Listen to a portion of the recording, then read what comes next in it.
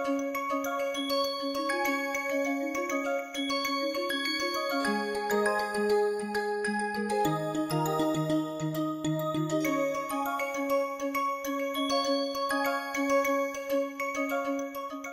I think with this I will currently leave the CI and go to somewhat more technical issues. So, this is what is called second quantization.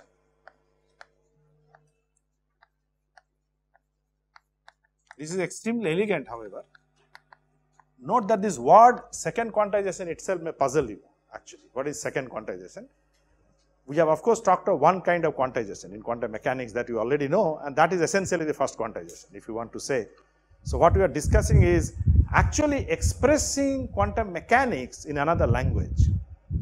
So, the second quantization will not necessarily bring in new physics, but it will actually tell that how these physics of antisymmetry, etc., that we have learned can be written in a simpler way. So, that is what is second quantization. It is a language, but the language makes a simplification. In fact, if you look at the Hamiltonian the Hamiltonian that we write, it is always written in terms of number of electrons. So, our Hamiltonian has a sum over h of I, which is number of electrons, sum over 1 by r is a number of electrons. In the second quantization, when we will write the same Hamiltonian, we will not have explicit dependence on the number of electrons. In the similar way, when we write the wave function for fermions, we have to explicitly write Slater determinant. You will see that in the second quantization, even that is not explicitly required. It is automatic formation. So, these are some of the advantages. So, the two important points are of course in simplification of writing the wave function and expression of the operators. And then we will see how we can write matrix element of an operator between two wave functions. That is Slater rule, right? Two determinants on each side and the Hamiltonian matrix element. How does that translate in second quantization? The Slater-Condon rules. We have done this for type 1, 2, 3, okay. So, because wave function will have a different language, operator will have a different language. And so, the expression of the operator and the wave function will look different from what we have learned so far. So, these two things, the expression of these both wave function and operators will change in the second quantization, and hence of course, Slater-Condon rules will also look different. And this will actually simplify in doing the algebra, and that is one of the reasons the second quantization is taught. Okay. Again, we do not have time to re-express all the algebra, but please remember that all that we have done so far, Hartree-Fock, perturbation, CI, can be rewritten in terms of second quantization. It will not bring in any new physics, but it will just simplify, and later on when you go beyond MP2, for example, MP3, MP4, it becomes actually mandatory, because to do that horrendous expression in the first quantization becomes extremely difficult as you go to higher order perturbation, or even when we will do couple cluster. So, it is better to use second quantization right from the beginning for many such cases. CI can also be expressed in terms of second quantization, okay, but CI is somewhat easy because it is a linear expansion, it is only an eigenvalue problem. So, it was somewhat easy. Okay. So, that is the introduction to why second quantization is required to be learned. Okay. So, what we will do is that we will start with the second quantization, and as we start we will define two very important operators, two basic operators. One of them is called the creation operator.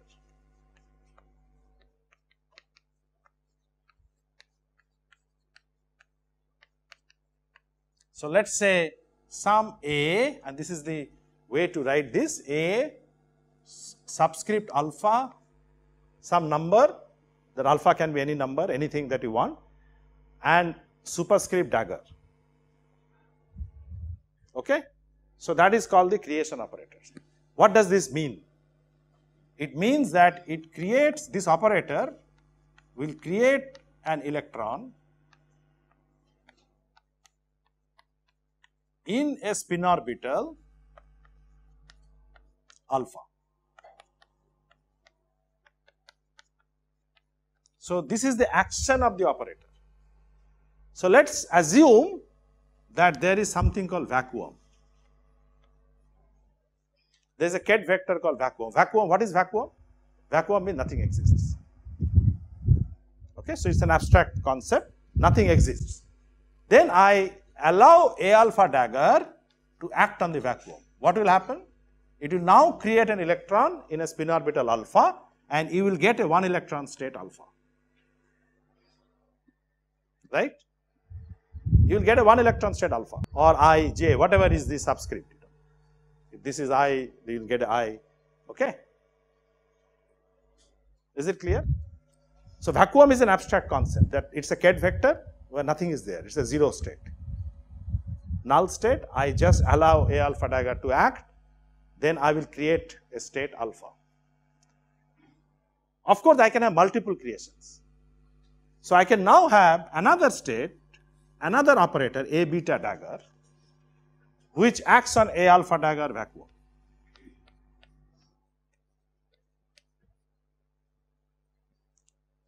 Now, obviously, this will create a 2 electron state, right? It is quite obvious, and this will create a state which I now call beta alpha.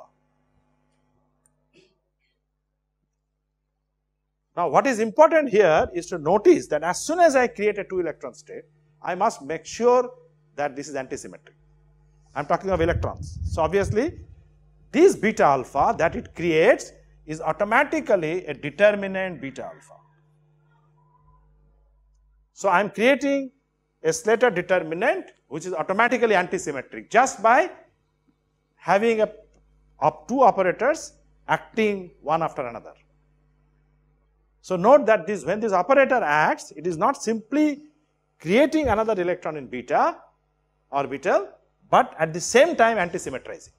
So, that is the job when it goes to many electron problems, and so on.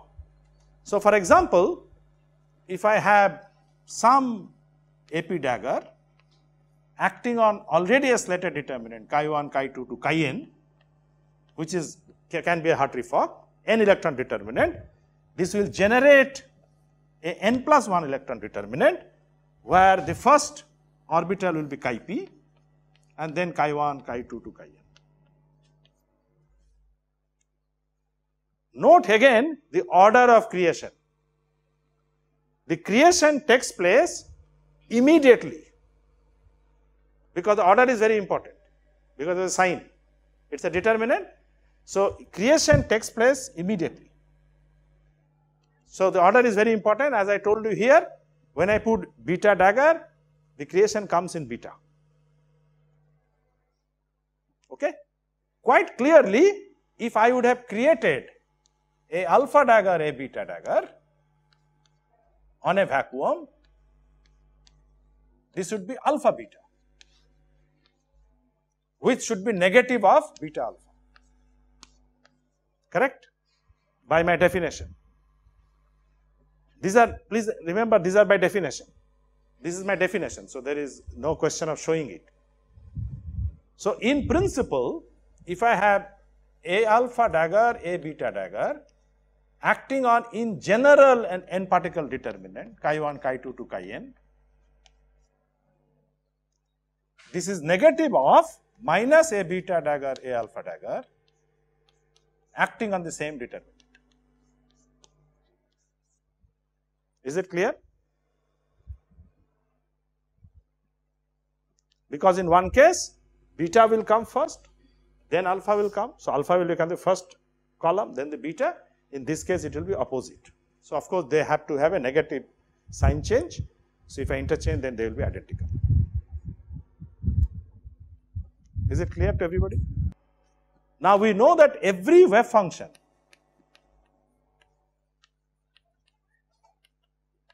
can be written as a linear combination of determinants, which I call Slater determinants.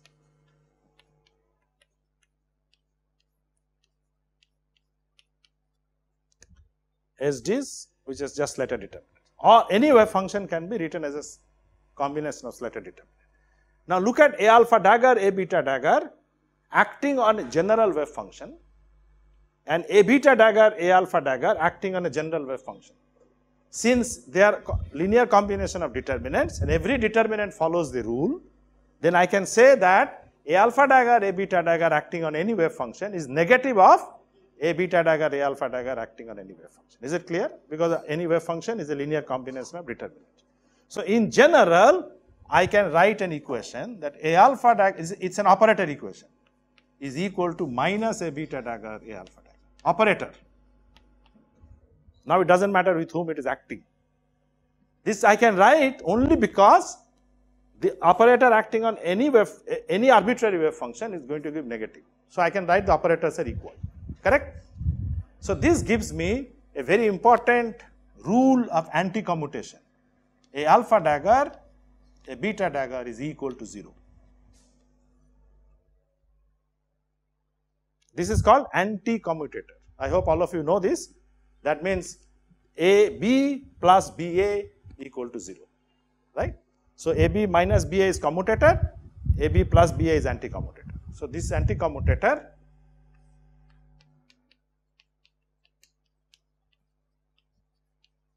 So anti-commutator of AB is defined as AB plus BA. And of course, you know how commutator is written, bracket. So please be careful. You know, if this is the sign that is used, it means it's anti-commutator. If this is just this kind of parenthesis, it is commutator. Sometimes some of the textbooks, to make sure it writes plus, just to make sure that you don't forget that it is anti-commutator. Okay? So, but anyway, either way it is okay. The important point to note is that the A alpha dagger, A beta dagger anti-commutator is 0. And this gives us a very nice understanding. Let's now, which I have actually not talked about so far, what is beta in relation to alpha? Let's assume that the beta is equal to alpha, right? Which I have not discussed. So far, I have assumed that beta is different from alpha, but now I can discuss. It means that A alpha dagger plus A alpha dagger is 0, right? Which means the operator A alpha dagger is 0. It's a null operator. In the operator language, it's a null operator. What does it mean? It doesn't give vacuum.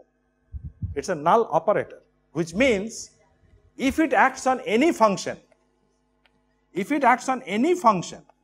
any determinant, not just vacuum, any function, it will give you 0. Because the operator is a null operator. It's a 0 operator. And that is understandable. Why it is becoming 0 now? Physically think.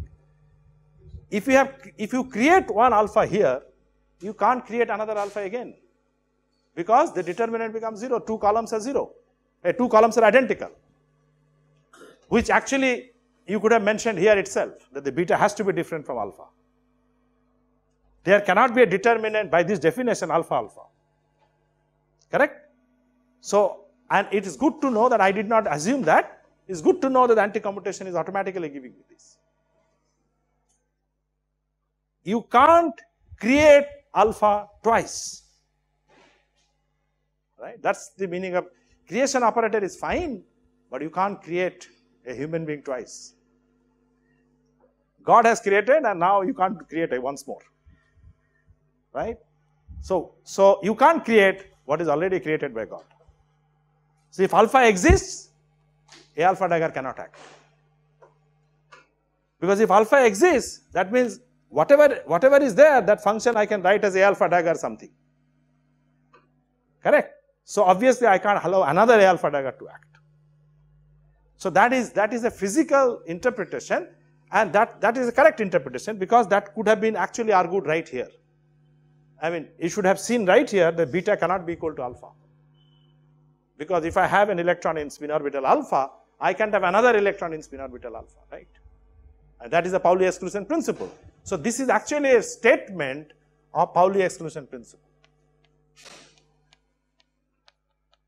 right, or the statement of the symmetry itself, that the wave function is antisymmetric. I mean, it is one and the same thing.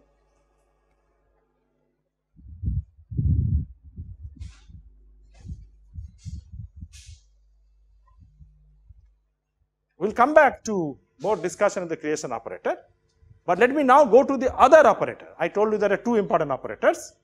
The other operator will be called annihilation operator. It is just opposite to creation operator.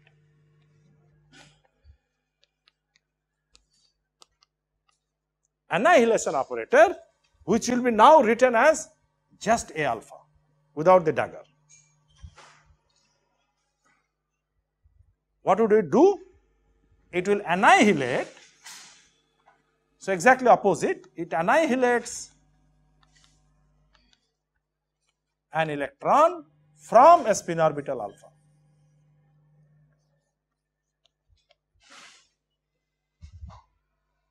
So, if an electron exists, it will annihilate, and I call it A alpha, and I will tell you why I call it A alpha, which is basically like an adjoint of the creation operator, because dagger is like an adjoint, right. So, dagger is without the dagger. So, let us try to analyze this operator. We will come to the antisymmetry, anti-commutation of this operator as well, but let me first analyze this. So, let us assume that I have a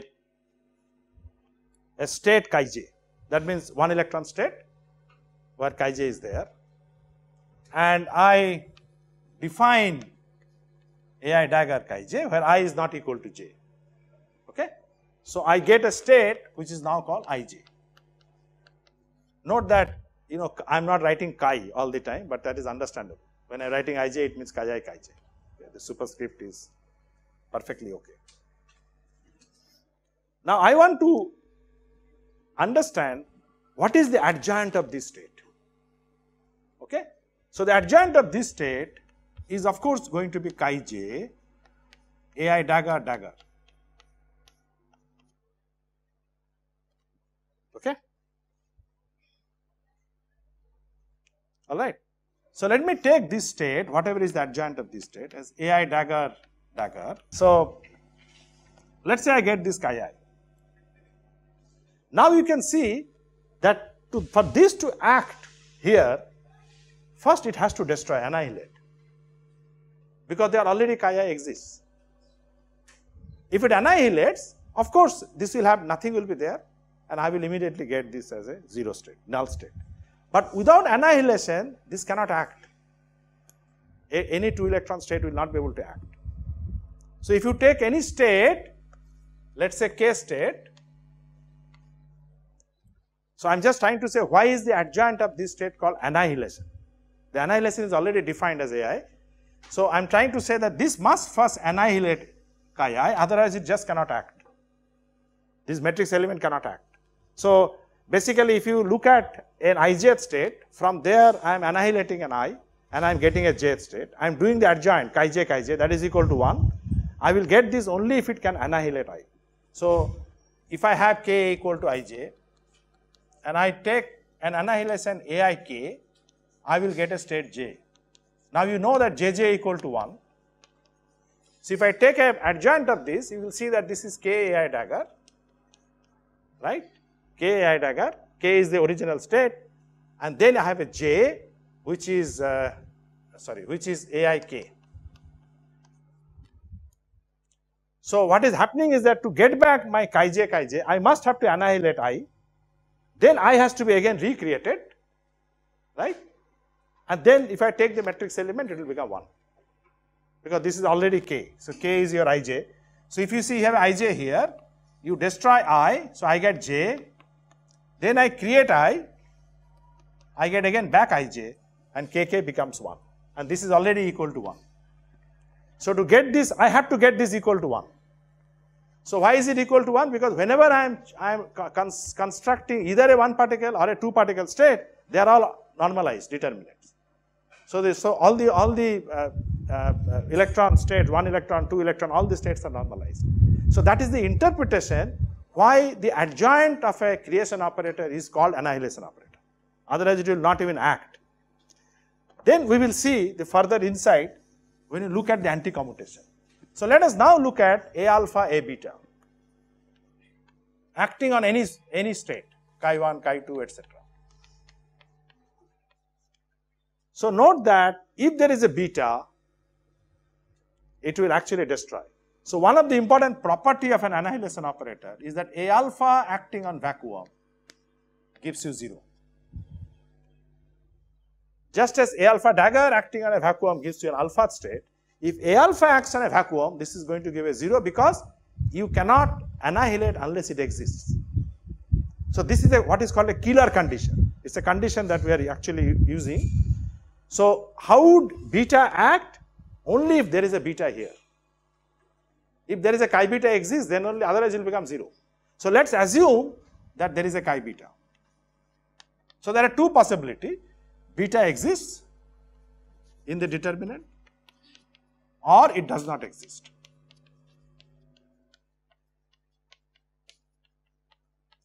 If it does not exist, in the case latter, A alpha, A beta acting on this determinant is anyway 0. Because I don't have to do anything. Beta will first act and beta will make 0. Alpha has no role. Because as soon as A beta acting on the determinant is 0, alpha has no role. Right? So this is already 0. If on the other hand beta exists, then of course it has to annihilate beta. How does it annihilate? The rule of annihilation exactly like the rule of creation. What was the rule of creation? It creates right here. So the annihilation can be only done if beta exists right here. Otherwise it cannot be done. So what do? Beta can exist anywhere. So you just do a permutation. Bring beta here by permuting. Each permutation will require -1. Okay, so let's say you have k permutation required. So you get -1 to the power k, okay, for the permutation, and then you bring chi beta here, chi1 here, and so on. And then you allow A beta to act. Now it can actually sweep it off.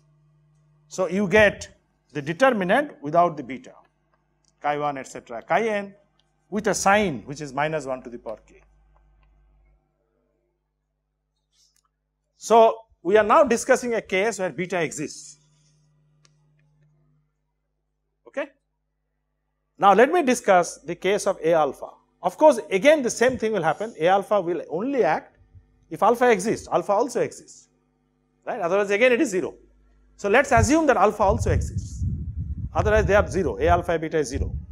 So let's assume that alpha also exists. If it exists, then what will happen? It will again destroy the alpha. But to bring the alpha, I have to bring it again back here. Sorry, it will act here. So let's say there is a chi alpha. I have to bring it back here with again some amount of -1, some amount of -1. The question is whether I require odd or even permutations. Okay, so it's let's say -1 to the power k plus l or whatever. Then what do I do is to allow A beta A alpha to act on the same determinant. Chi1, chi2. So somewhere there is a chi beta, somewhere there is a chi alpha. Okay. So now first alpha will go, then beta will go. Now what will happen is that in either of these cases, there will be one less sign. So only a sign problem, and you can actually see that if you take a simple 2-particle problem much more easily. That let's take, you can take a simple determinant of alpha beta. So do A alpha A beta. So what do you first do? You write this as a minus A alpha A beta beta alpha. Okay, and then of course you knock out A alpha alpha and then get a 0 state, -0 state. But then this is not important. I mean, this could be, if it is 3 electrons, something will survive. But for 2 electron, let's say I have a gamma state, alpha beta gamma, then gamma will survive here. If you do the reverse A beta A alpha, then first I have to bring alpha here, okay, and I get a minus sign, and then I again add this. I will get again the same minus gamma state. Yes, so one of them has to cross, so there will be one odd sign. Because obviously, when you do A alpha and A beta and A beta and A alpha, there will be one negative sign extra. Okay. So the point is that will actually lead to the same commutation as A alpha A beta is 0. This can be also derived by the acknowledgement that the A alpha is an adjoint of A alpha dagger. Because if A alpha is an adjoint of A alpha dagger, then obviously the operator A alpha dagger, A beta dagger is already 0. So obviously A alpha, A beta will be also 0. So that could be another way of proving this. But the important point is again to prove that the A alpha, A beta anti-commutator is also 0. And hence, if I go back to beta equal to alpha exactly the same way, I will have a relation where A alpha is a null operator. Right? So I will have A alpha as a null operator. What does it mean? If I have destroyed alpha once from somewhere, I cannot destroy it again. Just as you cannot create second time, you can't annihilate second time. Right? It's a very important physical meaning that I have already destroyed, so I can't destroy unless I recreate. To recreate, there must be A alpha dagger before I allow A alpha to act. I have not defined. I am saying that I first write this as adjoint, then I show that this has to be annihilation, otherwise I don't get JJ. See, if this is not annihilation, I can't get JJ, because from the K is Ij, I destroy I. But you are already considering that AIK is equal to 0. This is the definition of annihilation anyway. AIK is equal to J. I am just saying that the AI dagger is equal to AI. That I am not assuming, because if you assume that the dagger is adjoint, then there is nothing to prove.